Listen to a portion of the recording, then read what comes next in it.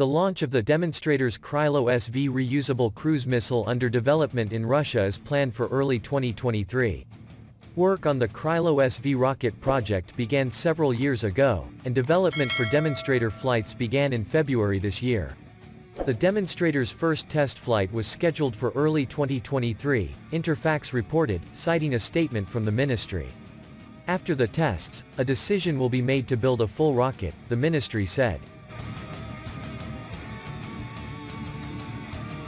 The Krylo-SV is a lightweight, reusable cruise missile.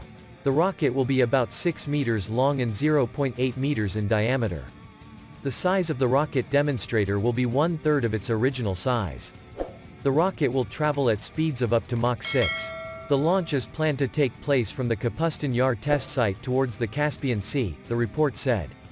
A laboratory of the Advanced Research Fund (FPI) Roscosmos has begun work on the development of a cryogenic component engine for the Krylo-SV flight experimental demonstrator of a reusable cruise missile unit.